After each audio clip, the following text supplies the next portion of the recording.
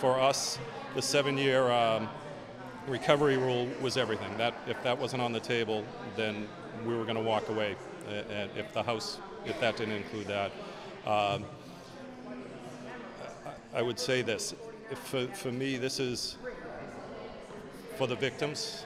That really it serves two purposes: for them themselves, but by giving some form of motivation for victims, most of whom are in the shadows, to come forward.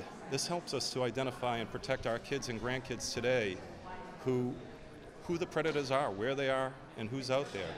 And it's unbelievably hard to come forward and with some form of motivation, the ability to come forward under the extension of the statute of limitations law, including the 7-year recovery, might provide that motivation to come out from the shadows and help themselves and help identify the predators. And frankly, as importantly, the institutions that protect them.